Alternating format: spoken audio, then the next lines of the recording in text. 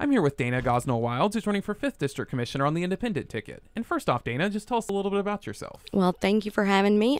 Grew up in southern Greene County, so attended South Greene and then went to Johnson City and graduated from ETSU and came back and still live in southern Greene County. So my kids are in the county school here. I feel like that's a very important school system we have, and just honored for the opportunity to represent the folks in the 5th District. So why have you decided to run for election? Well, I've been interested in local government for a long time, and I think that through my previous positions or employment, I've had the opportunity to attend county commission meetings, kind of see a little bit of what that looks like, and it just felt like the right opportunity right now. So what do you think is the biggest issue facing Greene County at this current time? I think our county is staged for a lot of growth. We've seen it.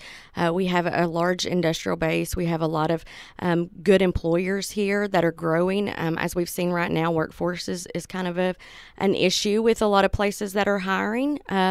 We have a great community of people who want to go to work and who are able to. I think that job creation has really grown, and there's a need there to see where we can really enhance our employment needs here.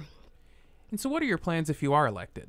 What I would like to do is just listen to the people. I think the biggest thing is really taking each issue as it is as a standalone and working to listen to what people say. So my goal is going to be to, especially on kind of hot button issues that kind of come up, is really do my research and talk to community members and really find out what they want to see and where their growth is and what concerns that they may have.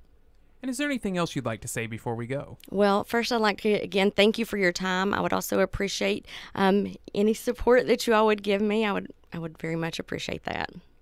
That was Dana Gosnell-Wilds, who's running for 5th District Commissioner on the Independent ticket.